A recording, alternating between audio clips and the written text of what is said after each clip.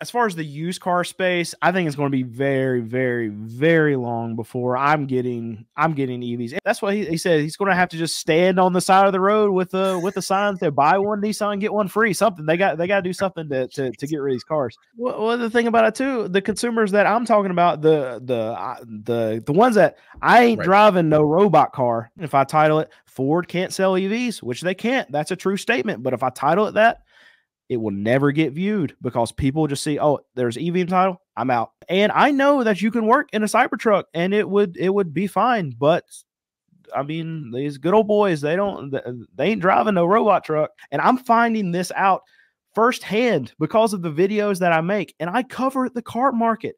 EVs are a part of the car market, but I can't title and thumbnail something with EV in it. It will not get watched. And people in the comments, do not hear what I'm not saying. I've driven Dr. Know-It-All's his Model Y. I loved it. It was fantastic. I like Teslas. I don't own one, but there's probably going to be a day at some point that I will own a Tesla, or some EV equivalent, whatever. So I'm not a Tesla master. I am. No, it's not gonna be that one. That one's ugly. Hey, y'all, it's Dr. Know-It-All. Guess who is with me again? It's Brandon from Car Questions Answered. I am so happy to have you back on the channel. It's been a while. I think we flip-flopped. Like, I think you were a fairly new channel when I had you on originally. I'll post a link to that, by the way, in the description, and some cool videos of yours.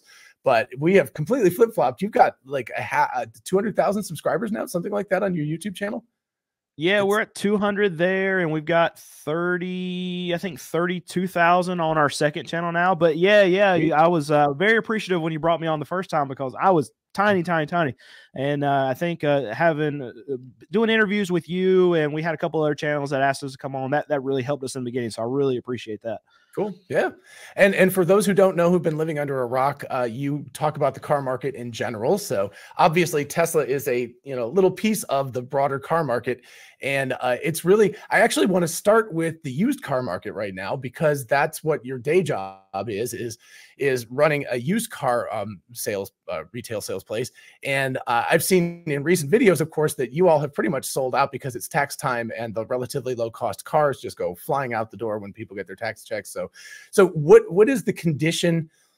I don't know. You're the guy with boots on the ground here. So we'll start small and we'll zoom out. But like for you personally, what do you think this year has been like, 2024 tax season, as opposed to 23, 22, 20, going back in time?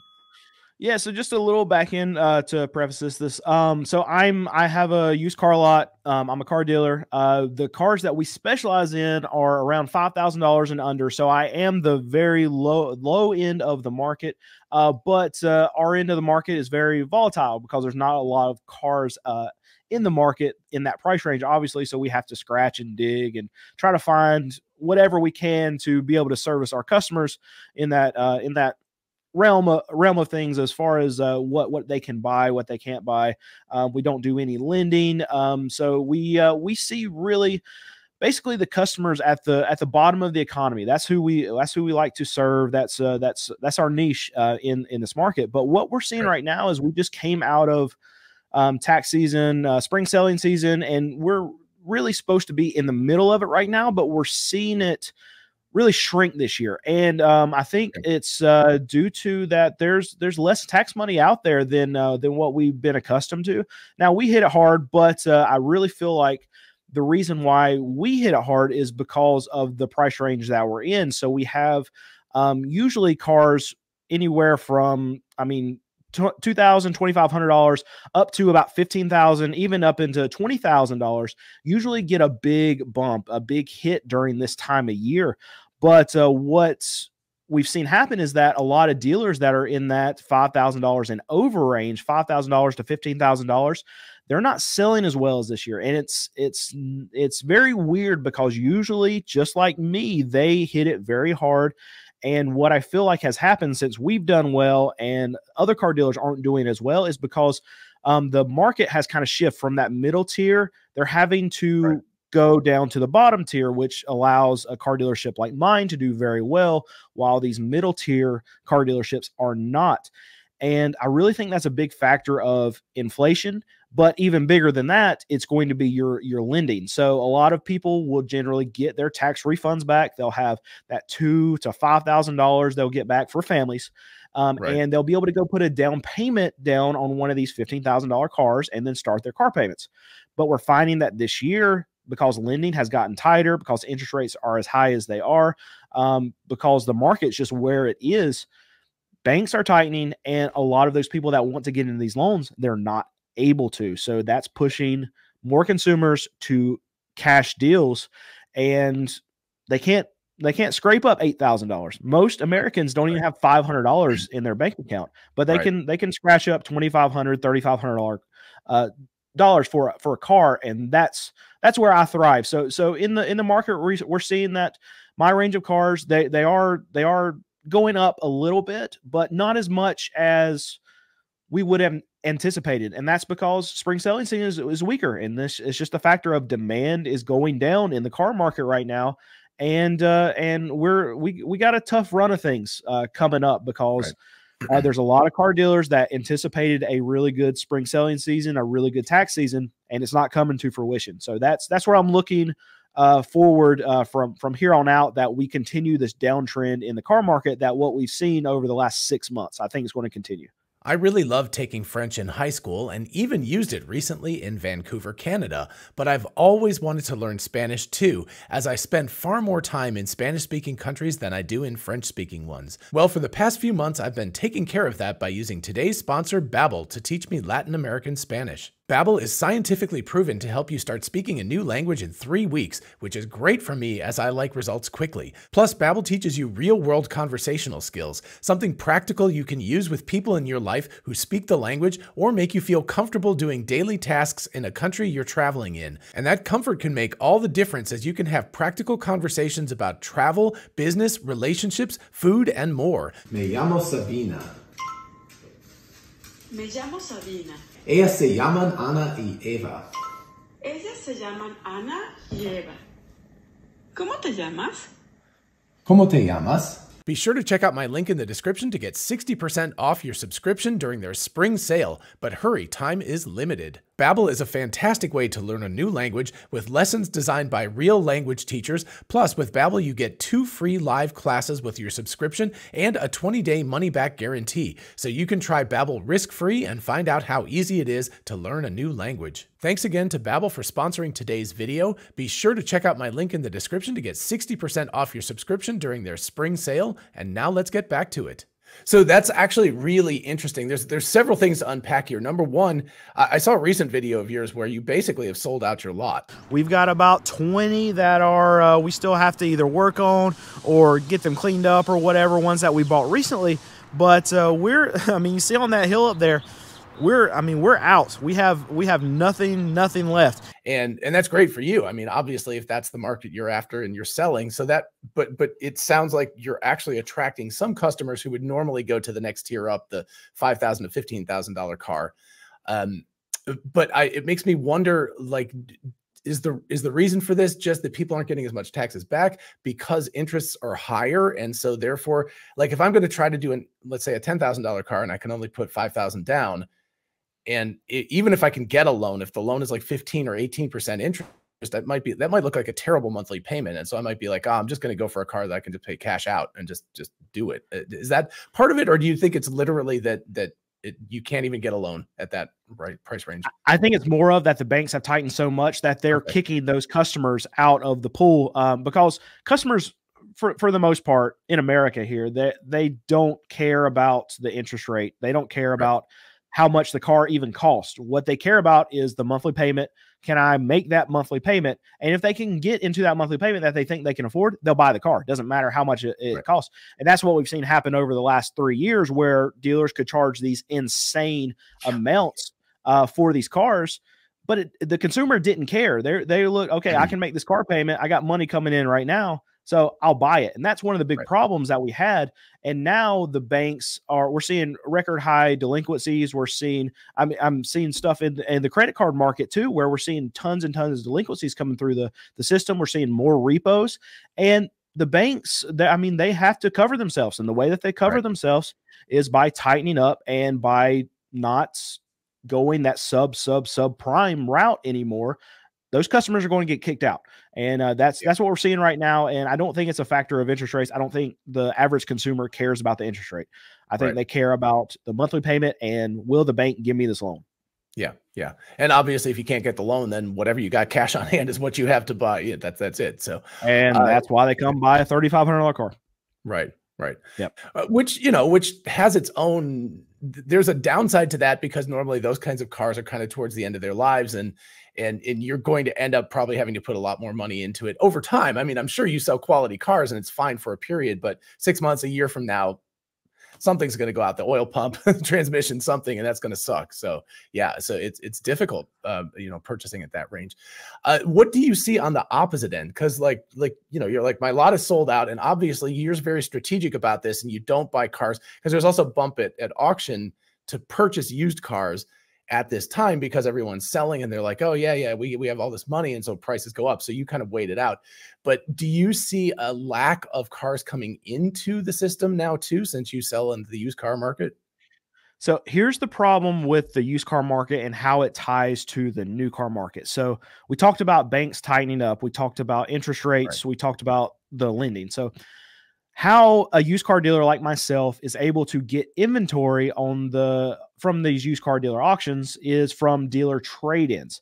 And so when you have your 2005 Toyota Camry, it's got 175,000 miles, you're like, okay, there's nothing wrong with this car, but I'm ready to upgrade. You go to the new Toyota dealership, you buy your new Camry, and you trade in your old Camry. That franchise dealership, that new car dealership, they don't want that 2000 whatever Toyota Camry with 175,000 miles on their dealership. So what they do, they send it to a car dealer auction, and that's where I buy my cars from. So here's the problem and why that ties into from the new car side to the used car side. These new car dealers right now, they're not selling a lot of cars. The demand is way down. We're seeing that from incentive spend from these manufacturers. They know that they have to do something right now to get butts in seats because they're not selling vehicles. But where that ties into me is that if they're not selling cars, they're not getting trade-ins. If they're not getting trade-ins, they don't have anything to send to auctions. Auctions are still half of what they were 4 years ago. So there's still a big just supply drain. Drain's the wrong word, but there's a big hole of where all these trade-ins are not there at these dealer car auctions. And that's cutting down on what we can buy. So used car prices cannot go down in a significant way until we get supply. But we can't get supply until new car dealers start selling cars. And new car dealers are not going to be selling cars at these prices, at these monthly payments. We're the highest monthly payments we've ever seen in the car market right now. Inflation's high. People cannot afford to buy a brand new car, so they're not going to. So they're not going to trade in their old cars. That means I can't get them. That means used car prices are going to stay high for the foreseeable future. Yeah. And that's really, really tough on everyone. And that also, again, if you're looking at getting the best bang for the buck in a used car market, no matter what the price range, but like, if I would normally have gone to your lot to purchase a $4,000, $4,500 car, kind of at the maximum range that you're at, suddenly that same car might be $6,500. And so it goes to the other, whatever that other retailer is that's out there selling used cars. And then they're in a hurting situation too, because that person's like, well, that's way too expensive for what the value I'm getting for that particular vehicle is. So it hurts all around. And obviously I can only tell you anecdotally, but I know you do more specifically. But like when I drive down the kind of car dealer row here in Athens, it was empty in 2021, 2022, and now it's just packed. There's just cars everywhere. There's a CarMax down the road where I sold my Tesla last fall, and I felt like I kind of got a steal because they gave me what I thought was way too much money, but at the time it was just at the end of that kind of bubble where they're like, yeah, we'll give you like $35,000 for this car. And I was like, okay, guys, take it. But now their lot is just completely full. So they just like everybody's just packed to the gills with all of these vehicles. It doesn't seem like that's going to lead to anything good at this point, but in terms of like for the consumers too, because, we need to buy cars. Like at some point, everybody who needs to be able to drive to work has got to buy a car. So Yeah, it's interesting that you pull up CarMax. It's a good example because CarMax is just a glorified buy here, pay here dealer. And Right. when I say buy here, pay here, I mean they hold their own notes, they write their own loans. You can go in and buy a car from CarMax, and they're literally going to give you that loan. So they deal with a lot more subprime. And subprime is that's who buys cars during the spring selling season.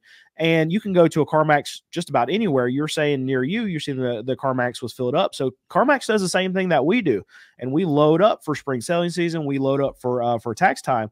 And when CarMax does that, then they're putting out a bunch of capital that they're expecting to get a return on. But if there's not so much money in the system, there's from the tax refunds, and they're not able to sell through a lot of the inventory that they've loaded up with, well, then you have a big problem for a company like CarMax, because you have this downtrend that's going to happen in the market.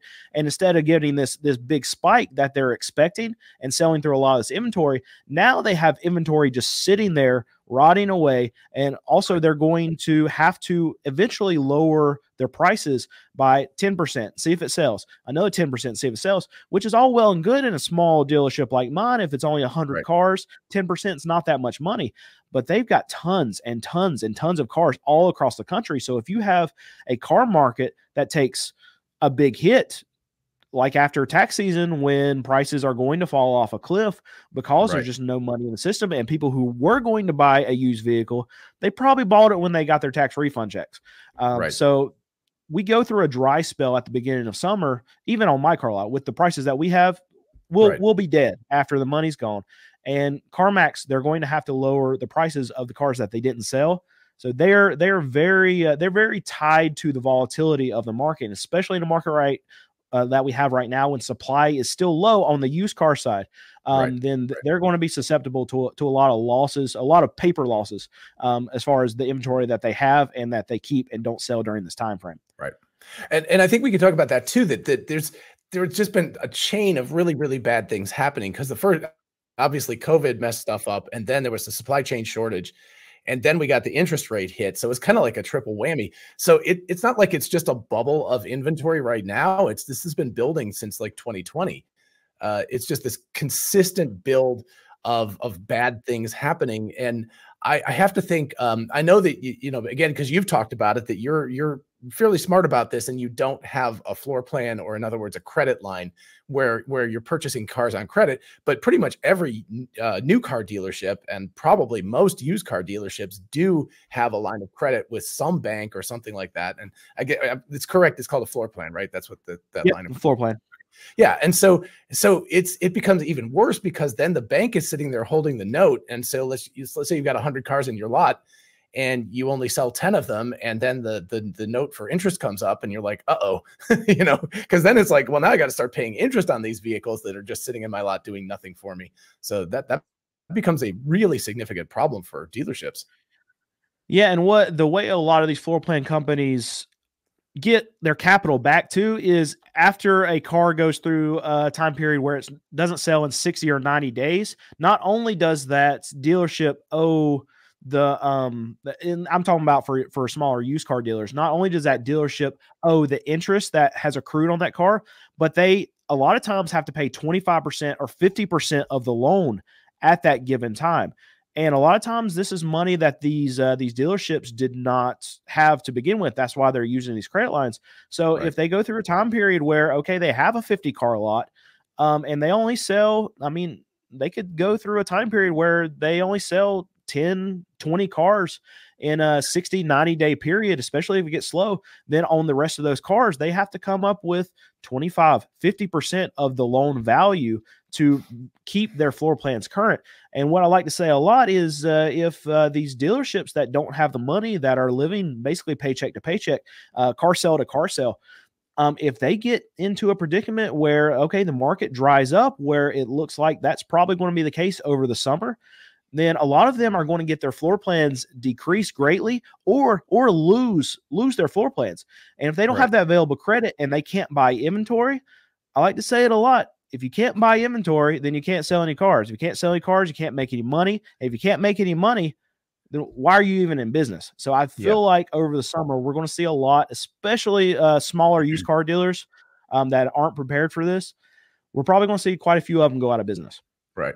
So this is pretty rough right now. If you were a used car dealer in particular, and you're looking at this and you're like, yeah, we're going to sell a bunch of cars during tax season. And it's like, well, there's 1 month literally from today for the end of tax season. But most people who get big refunds get them early. So they've probably gotten them by now. And if you haven't sold now, you're not going to sell in end of April, May, June, like that. It's going to be really dead. So you can see the writing on the wall probably at this point, and that's got to be a bad day. Yeah, let me give you an example. So in a 10-day span, we had let's see here, we had 106 cars at the peak this year. But in 10 days, we sold 64 cars. Wow. Oh and that was about even do that. That's like so much like work. Yeah. It's crazy. Yeah. It started about 3 weeks ago. Okay. And yesterday was a bright sunny day, no weather problems or anything like that. We have, I think, 20 cars available for sale left, and we were dead. We sold 0 cars. So it literally happens that fast where we get this massive rush. It happens. It lasts for about 2 weeks. And then as fast as the money gets here, it's gone just like that. That's the way it happens every single year. And if you don't get that first big hit, if you're priced too high when that first money comes in and another dealer gets that money that you were supposed to get, you're out of luck. And then you are scrambling. And at this period of time right now, you're going to see a lot of dealers start to scramble. Right. And I know you probably don't follow the Chinese market that much, and I don't either. But last year, 2023, I believe I saw that something like 2,000 car dealerships went out of business last year in China. So, it's not just a U.S. centric problem. This is a global problem that clearly is having a massive effect on transportation itself, because, again, it's like whether we want to or not, we pretty much all have to have cars to get around. You can't bike 10 miles each way to work on a highway. It's just not going to work. You got to have a car, or else you're taking Uber, and the Uber is a car. And so somebody's got to drive that car. So somewhere, if we need the transportation, it's really important. So I guess just to push it up, I want to talk about Tesla in just a second, but let's go one level higher to the car dealership, the car manufacturers, not the dealerships. So, the Ford, the GM, the Toyota, et cetera. What sort of, I don't know, what do you see? I know you don't have as direct of an interaction with them, but if all the car dealerships are full up right now, they're full to the gills, they have to start turning down their allocations and go like, we just literally don't have more room on the lot to pull these things. And I know that usually the strings that manufacturers pull is they're like, if you don't take the allocation and you don't take the crap cars that, nobody wants right now, we won't give you a good allocation next time around. And so that's the way they kind of leverage that. But the issue is now that nobody can take it. At least it seems like it. Nobody's selling cars. So, what do the manufacturers do at this point? So I just had the privilege of interviewing a Nissan franchise manager, and that video we're posting today. I know your viewers are going to see this later on, but it will be posted by the time. I'll put a link to it. Whoops, I'm put a link to it down here underneath. Yeah. So I did this, and what he said is that he about 2.5 months ago, he had 50 new cars for sale. Okay. He was about to get a shipment of 70 more cars, and he already had up to, I think, 120 cars. So he was going from 50 new cars on his lot, and then 2.5 months later, he's going to have over 200 new cars on his lot. That's how quickly it has changed in this market. Right. And what he was saying that needs to happen is they need help from the manufacturers. Now, he is a dealership. The reason why I went and interviewed him is because even through all this craziness, even through the pandemic, everything, they never sold any cars over MSRP. They never had dealer markups, dealer adjustments, nitrogen. They didn't charge any of that stuff. They're a good dealership. I really like I know that's your favorite gas in the world. Is that nitrogen? I hate it so much. Anyway, so even a dealership like that is having a hard time moving vehicles.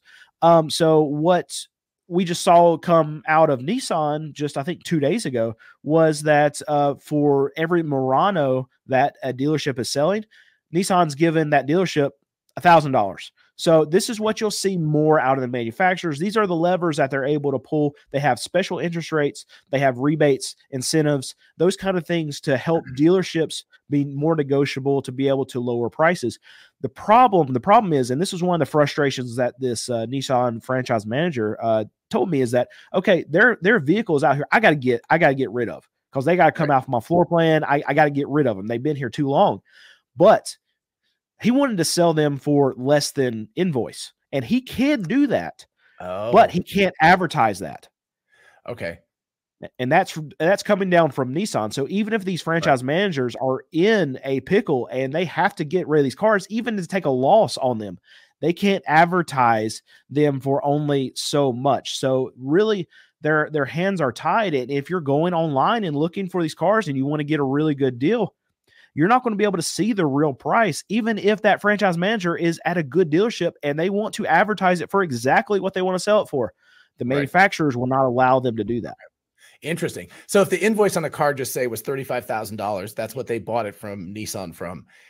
They cannot advertise it for less than that, even if they intend to sell it for like 32,000 or something, even if they want to take a hit on it. Wow, that really does put them in a bad situation then, because if you can't advertise, then people won't know, and if they don't know, then they're not going to come there and buy it. So, is that why sometimes? I mean, I've looked at cars, you know, I browse sometimes, and sometimes you get one of those like online things where it's like, you know, click here and contact the manager to find out what the price is. Is that like probably one of those kind of situations? Okay. Yeah. Well, what he said that he can do is he can put, clearance sale. He can put manager special on the car, whatever. But now this is Nissan. So every manufacturer is going to be different, but I think most of them are like, you're not going to be able to advertise under MSRP. That's going to be standard across most of them. And, so that's definitely, it's going to be different through each manufacturer, but that's what he said. He's going to have to just stand on the side of the road with the signs that buy one Nissan, get one free, something. They got to do something to get rid of these cars. Wow. What, I mean, his lot size is probably around 200 cars. So, I mean, the 200 is just completely maxed out full kind of thing. Yeah. They can probably put 200 on their front end but they had cars stored in the back too. Yeah. So they're, you know, that's what I noticed when I drive down the road, and I'm just like, this place it was empty 2 years ago, or even like a year ago. And now they're just stuffed. Yeah. And one more thing about that, he was you're talking about allocations earlier. So, they were begging Nissan 6 months ago to try to get cars. He needed Versas. He needed $20,000 Versas because they could sell them as soon as they got them on their lot. Right. And now he said he's got 23 Versas on his lot and he can't sell them. That's how quickly it changed. But now Nissan, he was begging for cars from Nissan 6 months ago. Now Nissan's basically begging him to take the cars. So it's kind of like he got awarded these cars for selling them 6 months ago, but now it's kind of like a double-edged sword because that award of these vehicles is now a burden for a lot of these dealers, and it's flipped just so quickly. Wow, it's crazy. All right, so I think we can bring Tesla into this conversation now because of prices and stuff. I think one thing, you know, every day, like if you follow the Tesla world, it's like, oh my gosh, there's a Tesla price cut. All these things is like terrible.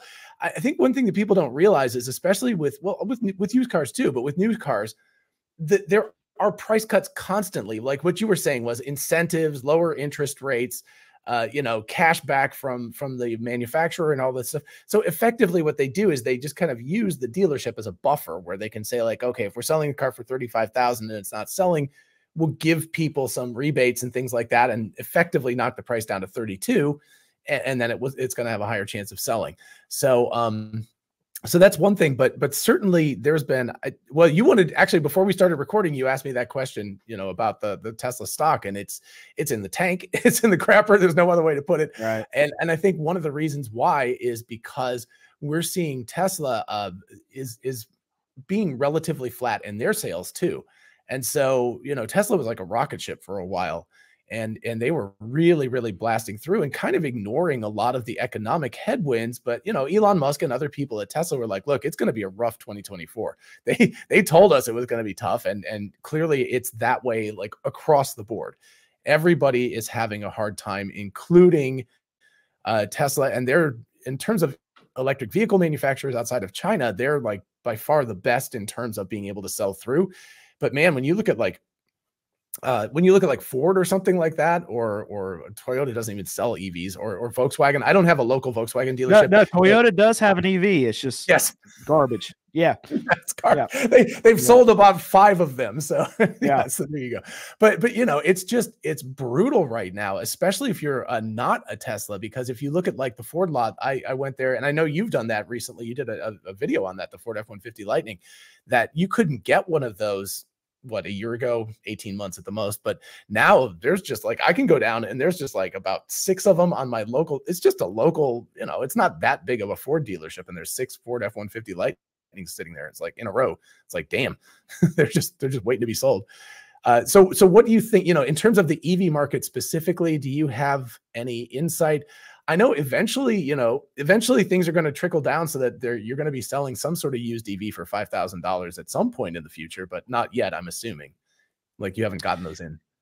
No, it'll be so. I can, as far as the used car space, I think it's going to be very, very, very long before I'm getting EVs. And the problem is, so the EVs that we see go through auction right now are going to be older. Right. They're these Nissan Leafs, and by the time that they get to auction, we had one the other day that I put in a video. It only had 18,000 miles, but the battery wouldn't charge fully. So I mean, you charge it, and then it's going to go 20 miles, and then you have to find a charger, and so nobody's going to buy that car. Right. And by the time you go in, you have to service the battery, put a battery in. It's probably not worth what you could actually sell the car for. So, so that's the experience that I'm having on the used car side of things. Even if you're talking about obviously there's not going to be a $5,000 EV out there that's going to make it onto my lot. But even I'm talking to the guys that are middle range are selling cars for $15,000, $20,000. They're not touching EVs. So it's just the market for a used EV is not there. And it's not going to be there for a very long time until we get a big enough sample size to have EVs move through the used car market and have some longevity of the batteries, actually having some miles on them.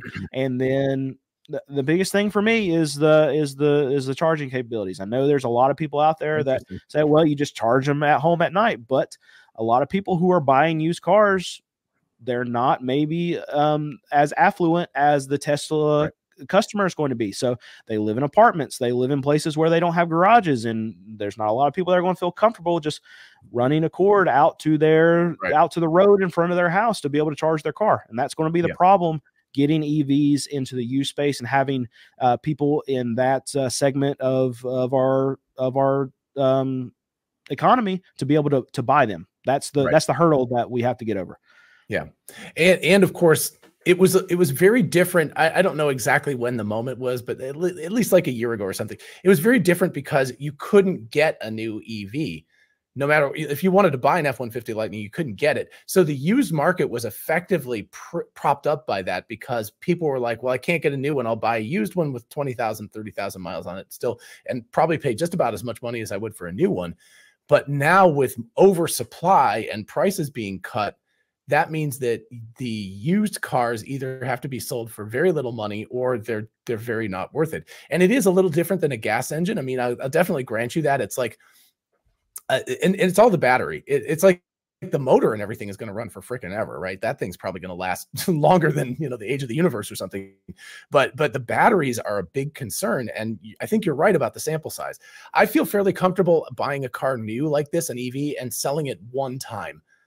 I feel like, you know, you can sell it once at 50, 100, 150,000 miles, whatever that is, that you'll probably be able to sell it one time. And especially with the newer cars with the better battery technology, et cetera. But it's that thing where it's like, you're more than likely not buying a first used car sale at $5,000. I mean, you're probably at least 2 owners, maybe 3, right? Somebody bought it new for, say, 35 or something like that. Then they sold it for 20. Then they sold it again for 10. And so you're kind of in that realm. And with a battery, that's pretty risky at that point. When you got 175,000 miles and 3 owners, and you're like, oh, is this car not going to like charge up? And that seems to be that would be a major concern to me as a purchaser of a used car. Well, the problem that arises in my head now, I'm not in the EV space. I'm not you. I'm not Farzad. I'm not Tesla Bull. That's not me, right? So, and I would assume that from what we're seeing from the numbers, a majority of the country probably falls a little bit more in my camp than like you and Farzad, as far as the understanding of how EVs work, the comfortable, being comfortable having an EV. But most people who are going to buy a $5,000 to $15,000 used vehicle, they can only have one car. That's all they have. So it's going to be very difficult for them to own one vehicle and for it to be a Tesla, and for them to feel comfortable going on a road trip or something. Because if they want to go on a long trip in the middle of the country and have to try to find charging stations, it's probably not something they're going to be comfortable with, where they know that they can find a gas station anywhere. Yeah. That's a good point too. I think like we had the good fortune that we have 2 cars in the family. And so we could purchase a Tesla and we could try it out essentially. And we had the gas car as a fallback in case it didn't work. Now we ended up loving it so much that we ended up buying 2 Teslas, but I can certainly understand being very conservative. If you're like, this is the car I've got, it cannot fail on me. And if it does fail, I need to be able to take it to the local service center and have them fix it in a couple of days, so that I can get back to work. It can't go out. And so that matters. I think the charging thing is unfortunately I think that's a perception problem more than a reality problem, because I've put a lot of miles on these cars and it's really not an issue in terms of charging. Now that's very specific to Tesla, but with other companies like, again, Ford, GM, etc., getting the NACS charging port starting this year, that's not going to be such an issue with them either. It's basically like, if there were no gas stations, it would be pretty damn scary to drive, to drive your gas car wherever it was if there was no gas stations around. But with the EVs, obviously, until the infrastructure gets built out enough that people are pretty comfortable with it, if you're on that conservative end and you're like, this is the only car I got, it's got to be able to do whatever I need it to do, I can understand why people would be a little bit hesitant to buy an electric car as your only car. Right. And hear me out. Everybody in the comments, I know you're going to say, okay, there's a charging station every 300 miles, whatever. You're going to say, I don't understand how it works, and that you can get to, I get that completely. And I know that you can make a road trip and you can plan it out. Tesla, the car does it. I've been in Dr. Know-It-All's Tesla. It tells me exactly where the charging station. I know this. Right. I know that it'd be fine to have that as your only vehicle. What I'm saying is the perception of most Americans is not that. I know that you can have it as your only car, but Tesla does not do a good enough job educating Americans, consumers, to know that they can have that as their only car. And this is one of the big problems. If you want this adoption across the market of EVs, you got to educate people. And the problem with educating people on a product, it costs a lot of money. It costs a lot of money. And so before you blow me up in the comment, I understand you can go on a road trip in a Tesla and it's absolutely fine. But most people do not know that. And that's going to be something, a hurdle that Tesla's going to have to overcome. Yeah.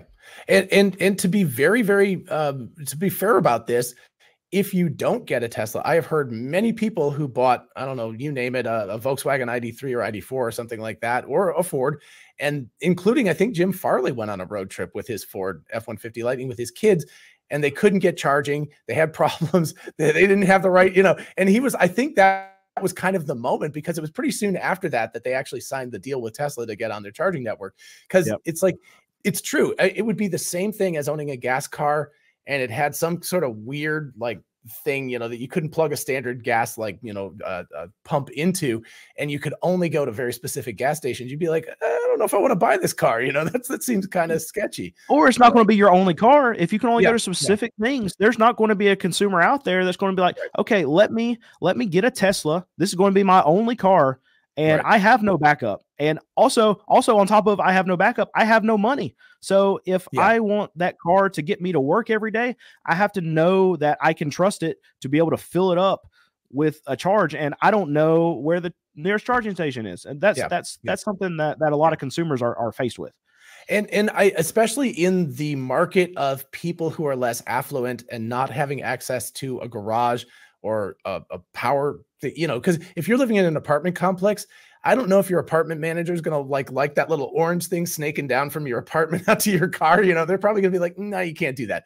And that means that you end up in a weird situation, because one of the conveniences of an electric car is I drive it home at night, I plug it in, it's full in the morning. I don't ever think about it. Right. So unless I'm going on a road trip, I really never even worry about it. And I was actually just thinking this morning, I literally have no idea what the price of gas is. And that's a lovely feeling that I don't know how much gas costs right now. I was at Costco right now. Yeah, I was at Costco and I was like, I wonder how much gas costs. I really don't know. But anyway, the problem is if you don't have access to that, if you're in an apartment or in a house where you don't have immediate charging, just like some sort of plug that's sitting out there, and especially a high powered plug like a dryer vent or something, because you can do it with just a standard wall outlet, but it's really, really slow. That is a big problem. And that's something that these are all things, I think these are valid points of concern.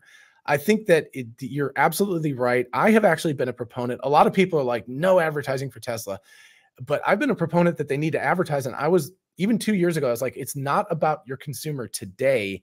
It's about your consumer tomorrow, which is exactly what you're talking about. It's don't call it advertising. Yeah. Call it education. Yeah. Call it whatever you want to. But you got to spend money on it because there's people that don't know. Exactly. Yeah.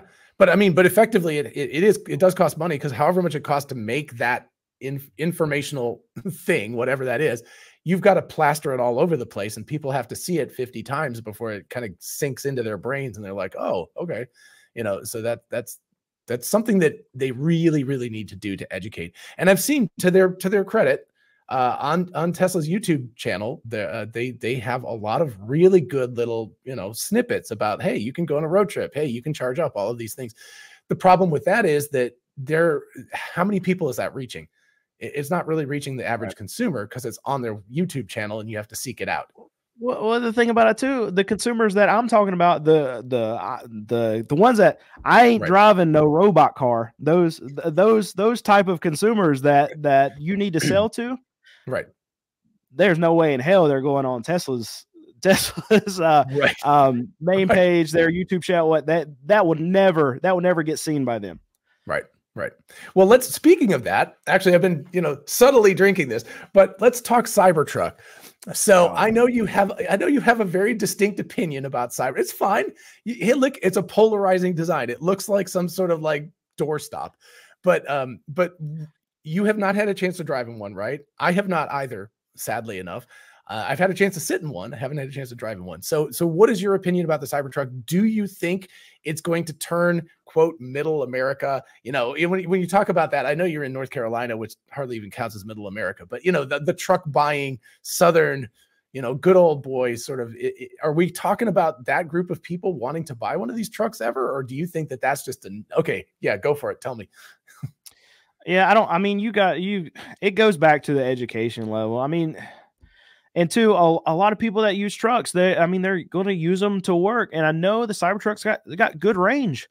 And I know that you can work in a Cybertruck and it would be fine. But I mean, these good old boys, they ain't driving no robot truck. Yeah. So you have to get the mentality of the consumer that's going to be able to say that EV is not a bad word.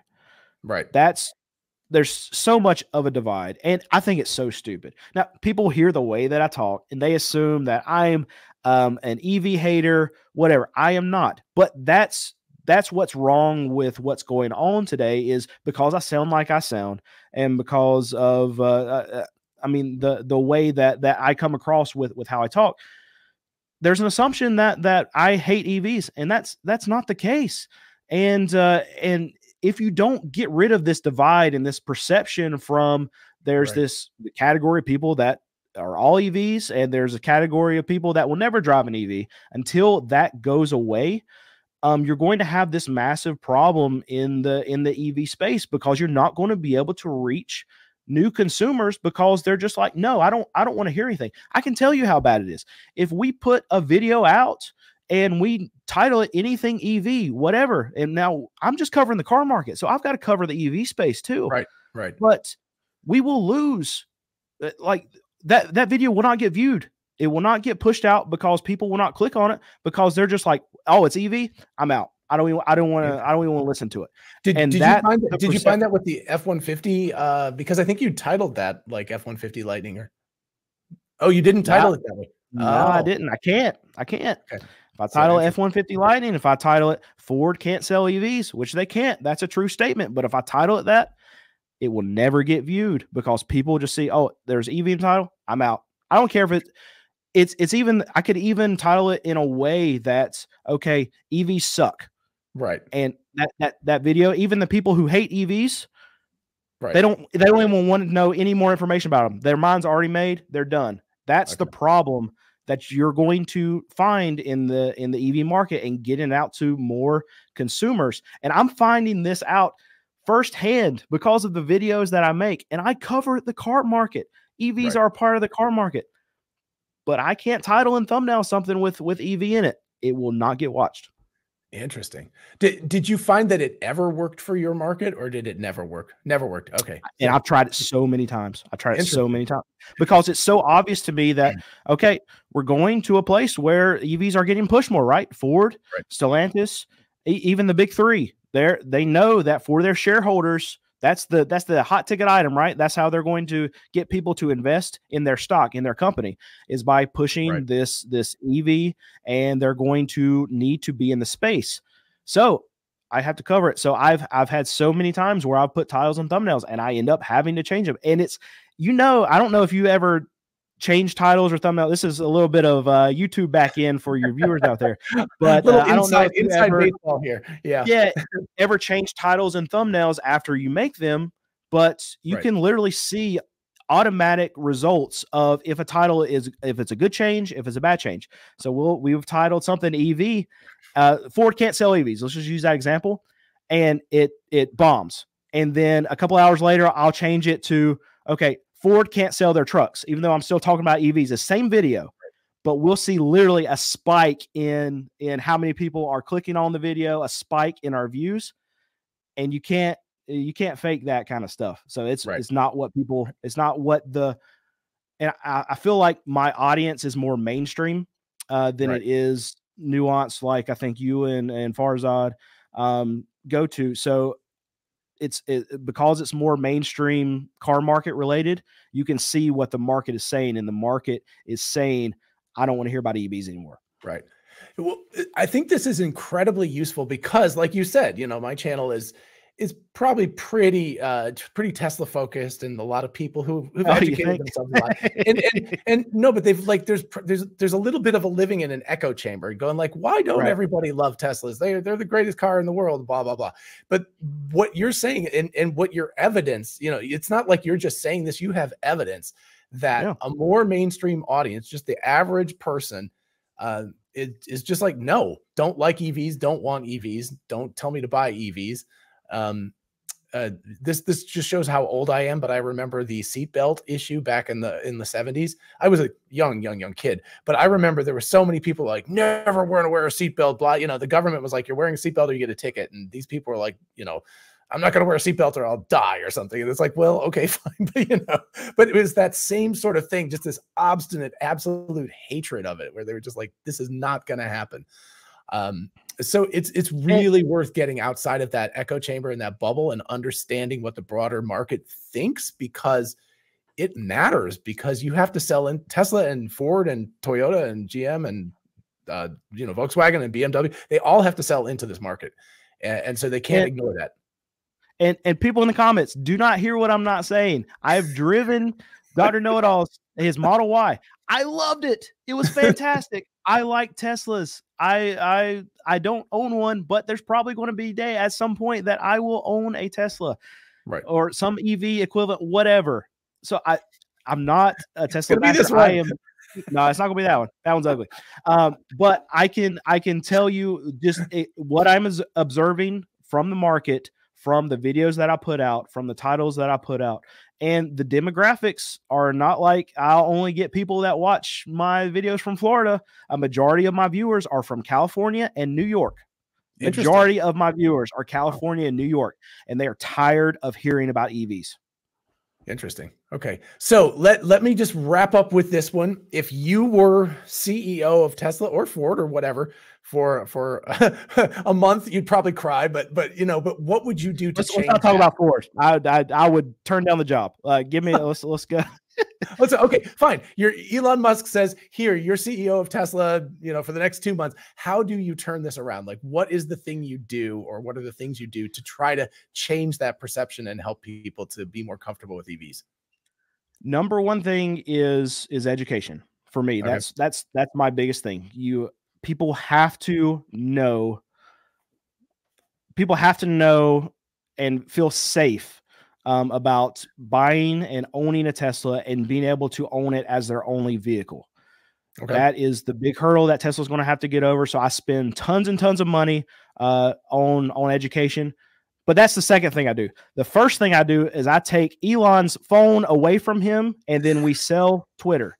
We get out of Twitter. Twitter is a distraction for Tesla right now, and Tesla shareholders should be very upset with Elon right now for being distracted on his main goal.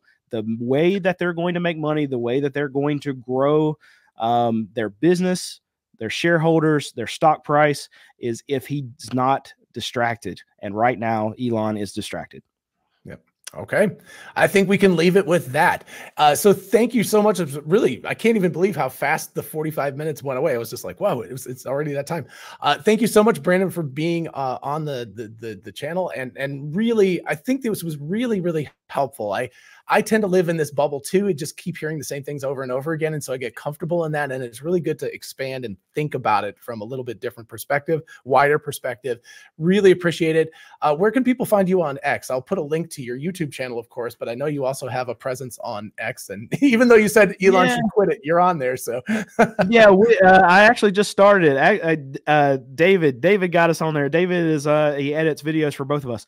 But just look up Car Question. I don't even know my handle. I'll put a link. I'll put a link in the description. Car Questions Answered. We're on X. But our two channels are Car Questions Answered and CQA Live. I do a lot of live stuff and talking like interviews, just similar to what we're doing right here.